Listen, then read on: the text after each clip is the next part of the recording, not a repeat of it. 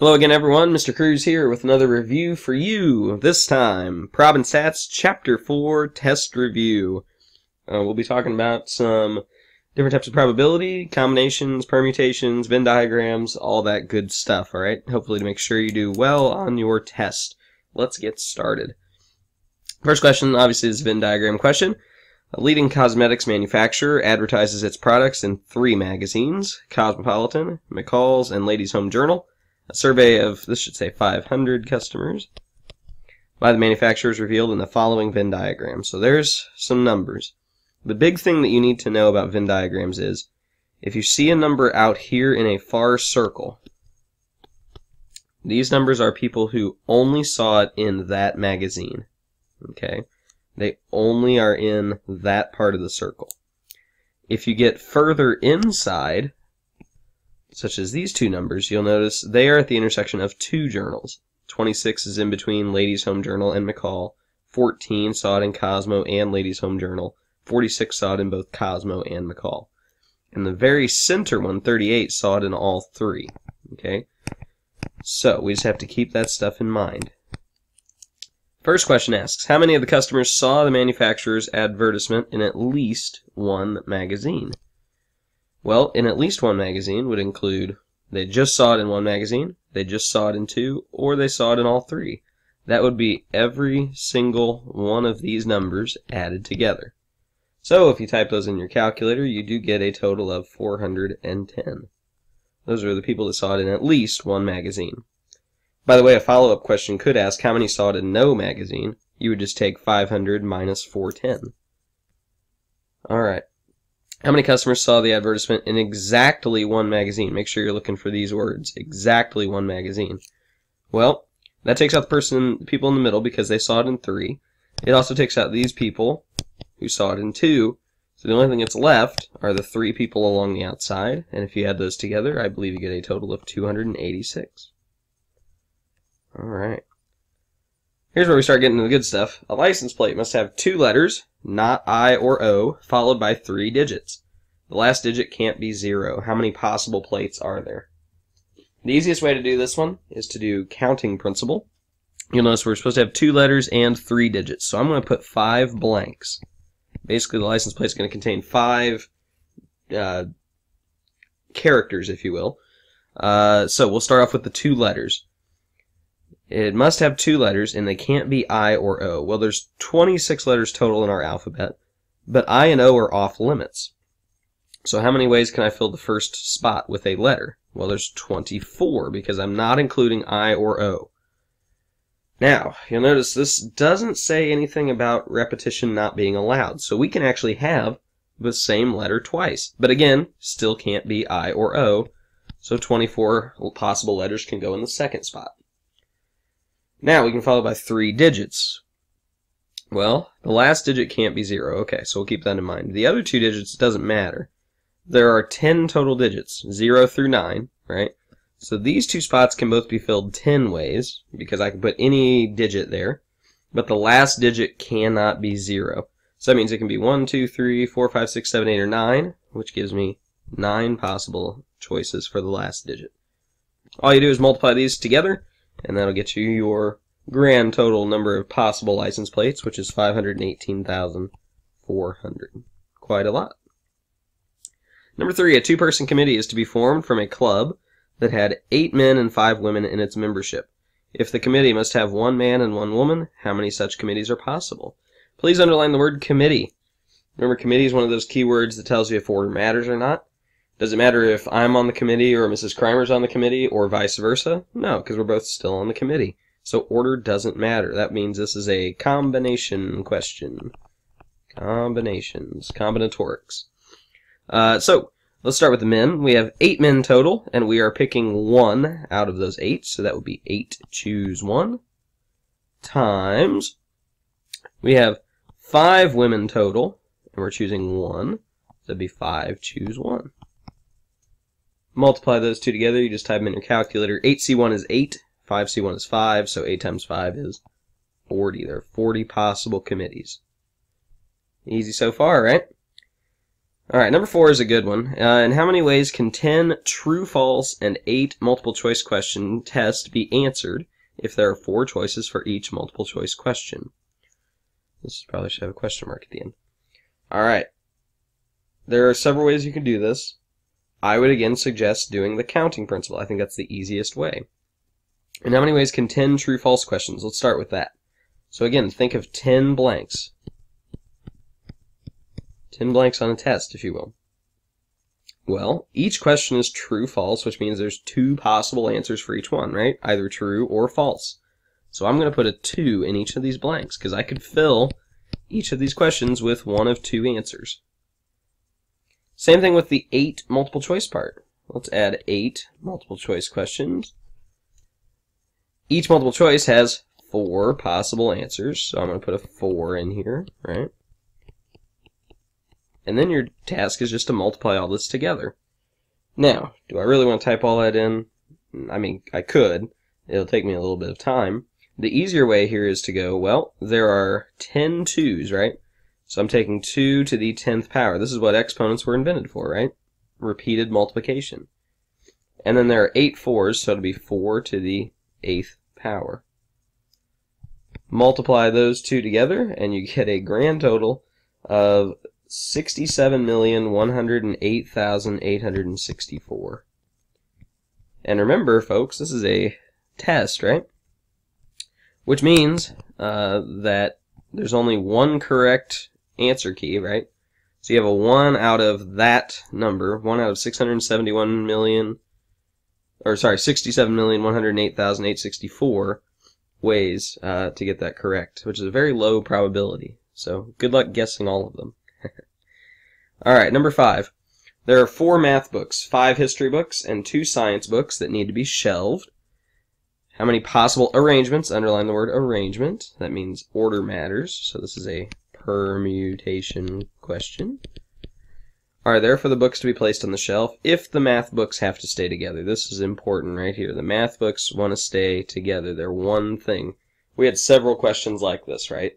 The seniors want to stay together. There was some way to line up in a fire drill where 2 people wanted to stay together, right? It's all the same type of question. So, the math books must stay together. These 4 are one thing.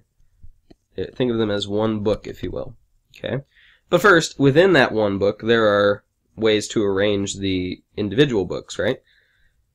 So I'm going to put 4p4, because this is the number of ways to arrange the math books alone. I could put geometry, algebra 1, algebra 2, pre-cal, or I could do pre-cal, algebra 1, geometry, algebra 2. You know, you get the idea. So 4p4 ways to do that.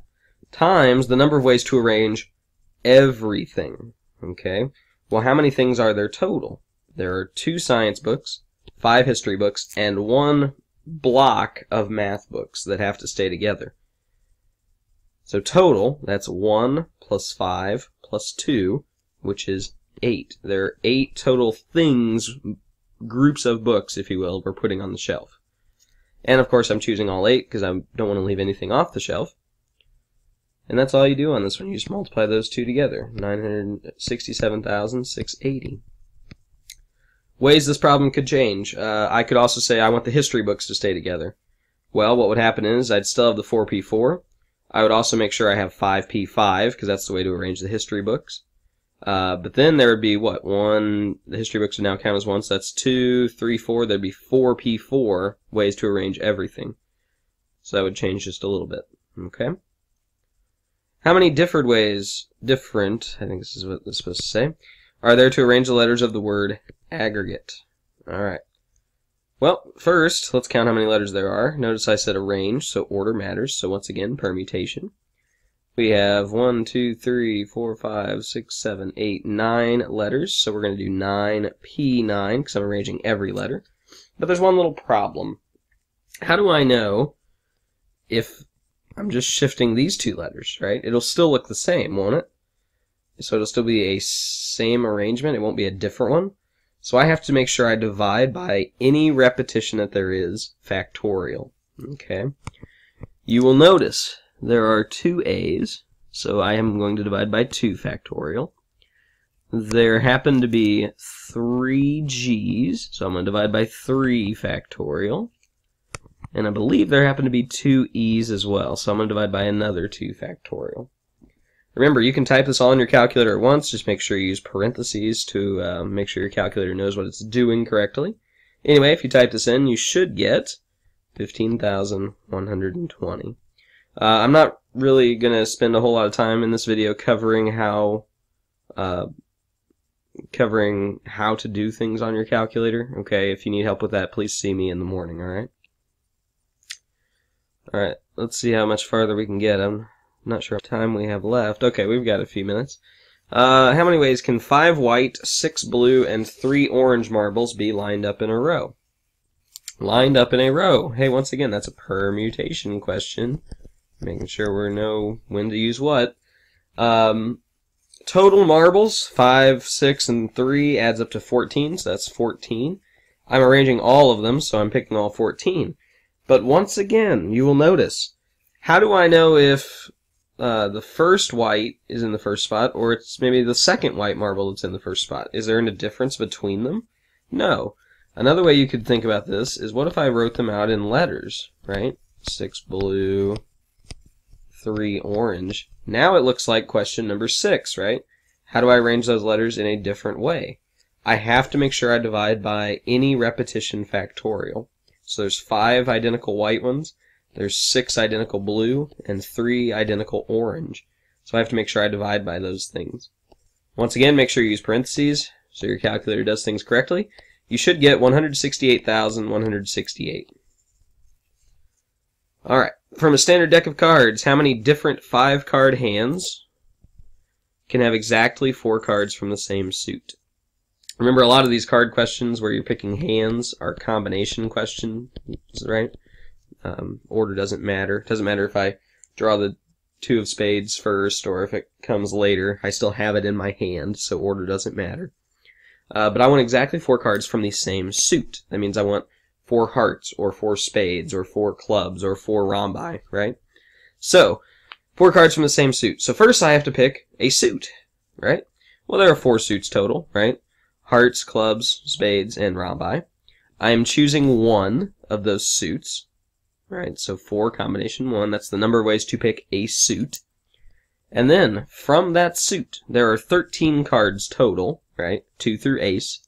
And I'm picking exactly 4 of them, so I want just 4 of those 13. But then there's still a way to pick the last card. Here's where it gets interesting. Since I only want exactly 4 cards from the same suit, I don't want that 5th card. I don't want a flush, right? For some reason. I just want 4. That 5th card cannot be from those 13, right? It cannot be one of those 13. Which leaves me 52 minus 13, which is 39 cards left in the deck. 39 cards that are not in this suit, okay? And I'm only picking one of those 39. Multiply all those together, that gives you 111,540. Again, the trick on that one is to remember, even though you only picked 4 cards, so it's tempting to put 48 here, I can't pick another card that's from that suit, so I have to take out all 13 now. Okay? I think we might be able to get the next question in real quick. 2 cards are selected without replacing. Without replacement, the first card from a standard deck. Find the probability of selecting a king, and then circle the word and then selecting a queen. Anytime you see the word and, that's a multiplication rule question, right? Multiply, multiply, multiply. A lot of people used and on the last quiz, so be careful. So I'm picking 2 cards. I want a probability of selecting a king, and then selecting a queen. So, how many kings are there in a deck? There are 4 kings, right? The king of hearts, the king of clubs, king of spades, king of rhombi, out of 52 total cards. I said it was a multiplication problem. These 2 are dependent upon each other, right? Dependent because we're not replacing, which means the second probability will change based on the first. What's the probability I select a queen? Well, there are still 4 queens. Picking a king doesn't change that. But what it does change is the total number of cards in the deck. I've already picked one, so it has to be 51. Multiply that together, you can do a little reducing. I believe you get 16 out of 2652, which reduces to 4 out of 663. And there's your probability. Alright, join me again in the second video. We'll finish this up. See you then.